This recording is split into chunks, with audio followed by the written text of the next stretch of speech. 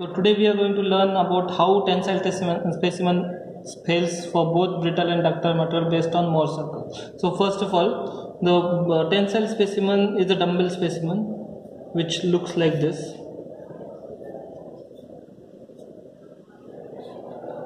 The tensile test is conducted on universal testing machine, where you apply force on one of the side and you fix it on other side. So here force is applied or pressure is applied on both the sides. So failure might be occurring at the center.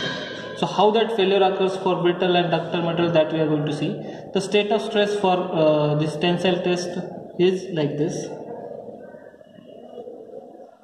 So this is our sigma x that is acting, that is this sigma, that is this pressure, sigma x that is acting on. There is no stress at y plane, x plane, and there are no tensile shear stress specimen, shear stress acting on the system.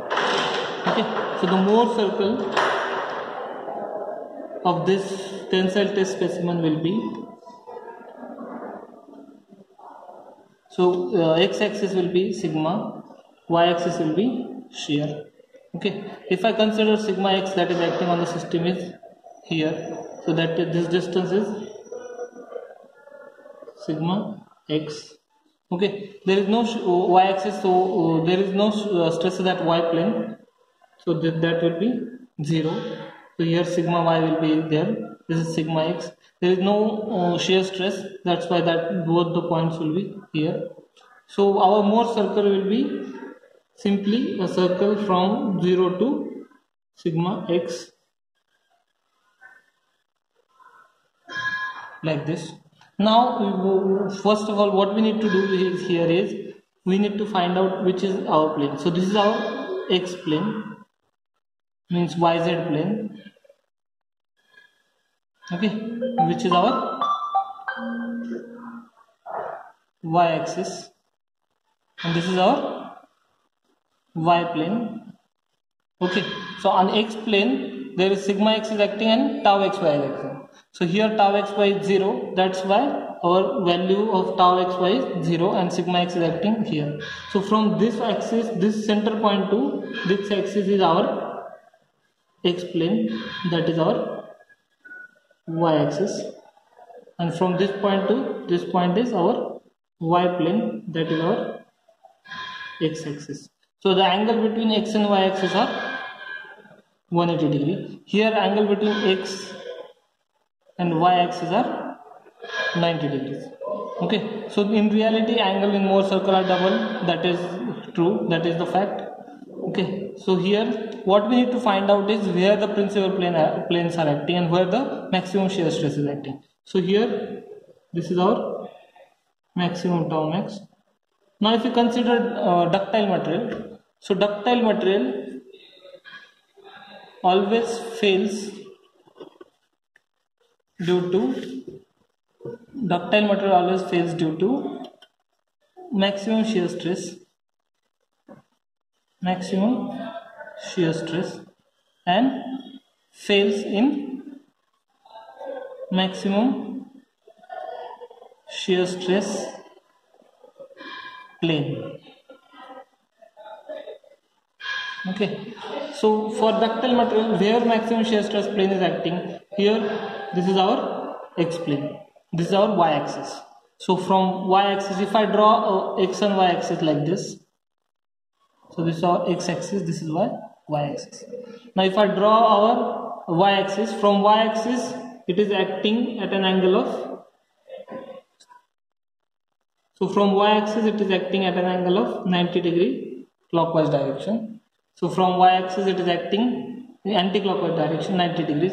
So in reality it should be acting 45 degree because in reality the angle will be 45 degree real.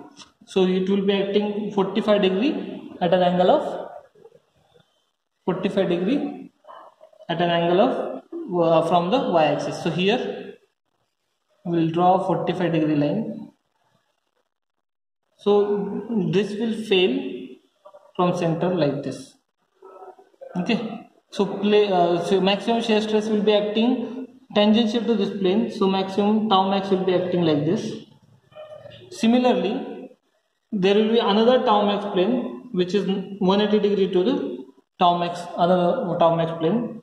In reality, that will be 90 degrees. So if I draw an angle 90 degrees to this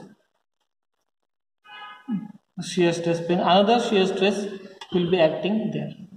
So that is tau max. So these are the two planes that are maximum shear stress plane acting on this system. That's why for ductile material, the tensile test specimen will fail like this. And here you will get a cup cone shape. Why we are getting cup cone shape is because at the end of the failure test, this ductility of the material will vanish and this material again will become a brittle material. So that's why here we'll get a brittle failure at the end. So that's why here you'll get a cup cone shape like this kind of shape. Okay, so this is for ductile material. Now similarly, if you go for the brittle material,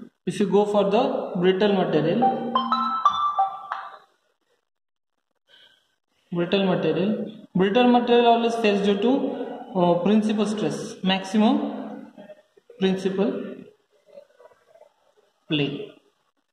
Okay, brittle material fails in maximum principal plane. So here maximum principal plane is acting at a y-axis, because this is our x plane and this is our y-axis. So our maximum plane is acting like this. So it will automatically will fail perpendicular to your cross section. So the material in brittle material, this is the maximum principal plane where sigma 1 is acting. So this material, tensile test specimen for brittle material, will always fail like this. So if you have a cast iron kind of material which is brittle material, or if you take a chalk and if you just pull it, it will fail like this, perpendicular to your cross section. But instead of that, if you take any ductile material like plastic or ductile material like steel, it will fail in a cup and cone shape. This is